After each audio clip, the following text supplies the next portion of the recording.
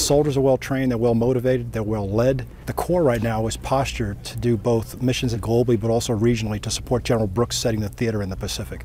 So my initial assessment after doing our commanders conference last week is we're on the right path as we move the Corps forward. First Corps has expanded its footprint in terms of units. How? Why? It's a mission command function where the Corps right now has taken mission command of the 7th Infantry Division, the 593rd Expeditionary Sustainment Command, the 25th Infantry Division, the brigades, the combat brigades that are part of the United States Army Alaska, and then also 1st Corps forward in Japan.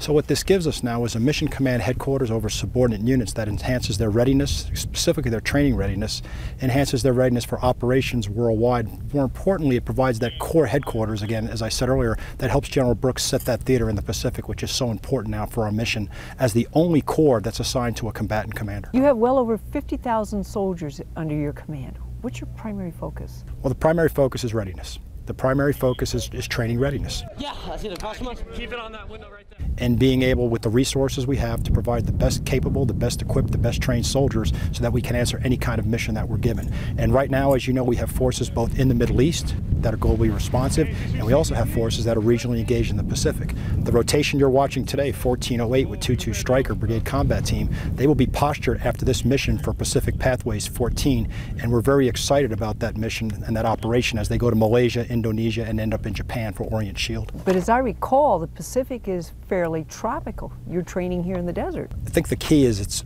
you're training to be ready, and then you adjust to the conditions that you're trained to. So our METL tasks, offense, defense, stability operations, and then from there we're prepared to do missions worldwide, and we'll adjust to those conditions.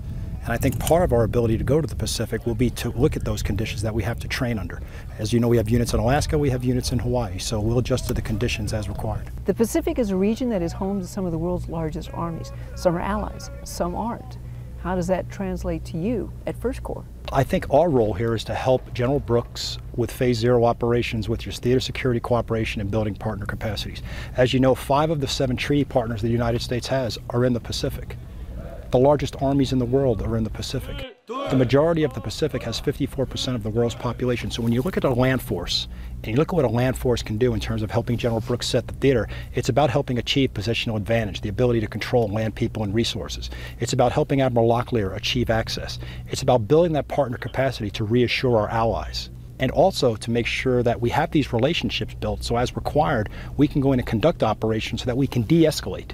Because what we want to do in the Pacific is make sure that we do not have combat operations. We want to keep everything at a lower level. So de-escalation is so important in the Pacific, and that's why these relationships as we move forward, whether it's theater security cooperation or building partner capacity, are so important. First Corps is expected to be globally responsive. And regionally engaged. With so many threats around the world that are constantly evolving, how do you know where to put your training focus? Our training focuses on our basic core competencies. Our basic core competencies based on our METL. We train our core competencies, we train on our METL tasks, and then we adjust those to the conditions and the security environment we're in. So for example, as we have missions in the Pacific right now for Pacific Pathways in Malaysia, Indonesia, and Japan, we're doing additional training to understand culture, understand requirements in those specific countries as we do those key operations in those countries. And that's in addition to the training that you're seeing here. What you're seeing here is training. As we leave this rotation, we are going to be at the highest level of training readiness as we come out of NTC. And that is key before we accept other missions. You speak about Pacific Pathways. What is this? Pacific Pathway is an operation where 22 Stryker will be out in the Pacific for about 4 months. We'll have 1 battalion, Stryker battalion, do operations in Malaysia.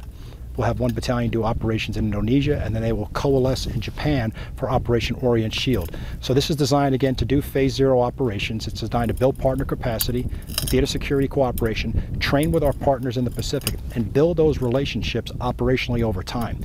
And then what we'll do next year with Pacific Pathways is General Brooks will give us guidance on what he wants to accomplish in the Pacific with those certain countries, and that will lead us into Pathways 15 and then Pathways 16. So this is a chance based on country requirements and country needs to provide the right resources, the requisite capabilities with the countries in terms of the outcomes we want to achieve with our partners. How does this differ from what we've been doing? It's in addition to what we're doing now. It's something that we have not done in the past. We're actually going to put capabilities forward of the date line for an extended period of time. And this provides a mutually supporting capability to General Brooks and Admiral Locklear in terms of what an Army land component can do. Now we have other capabilities to help set the theater besides brigade combat teams.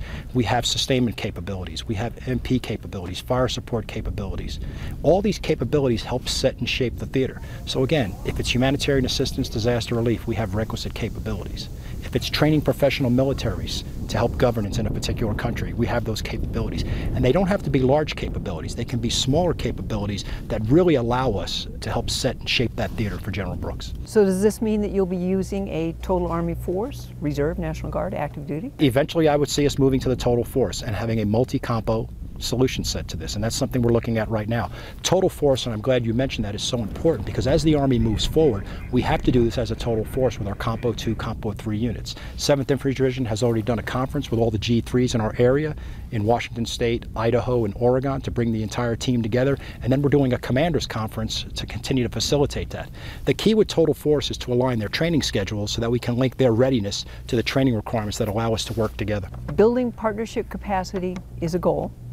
How do you go about doing this? You do that by building relationships and understanding the requirements that are needed in each country. So as you build capacity in a specific nation, what are their requirements? Do they need additional training on sustainment? Do they need additional training on IEDs? Do they need additional training in terms of marksmanship? Training their non-commissioned officer corps? That builds capacity within a military. And most of the militaries in these large countries are armies. And most of the CHODs, as you know, Chief of Defenses, are Army people. So by linking the Army to this and building that capacity, it allows an Army to grow, it allows an Army to be more professional, and that helps build stability and governance in these areas, in these countries. Sir, what are the expectations of the multinational partners of us? I think the expectation is that we're good partners and we're good allies. Using the terrain. And that we reassure our commitment to them, specifically our treaty partners. I think what we've seen here in the last couple of years is that we have been in the Pacific for the last couple of years, and there's a perception that we have not been. Well, the United States Army has been there now for many decades, and now it's just reassuring our partners, reassuring our friends and allies that the Army is committed to them, it's committed, again, to partnering with them, it's committed to their professional development and growth, and that we have a role to play in achieving access in the Pacific. And extended presence does this? Extended presence is part of what we need to do to reassure our allies that we are there for them. What are your expectations of them? My expectations of them is that they help us define the requirements they need. My expectations of them is that they provide capabilities and resources to help our soldiers understand what they need to do to better them as a professional military. And my expectations of them is that they continue to partner with us, and they also come here to train.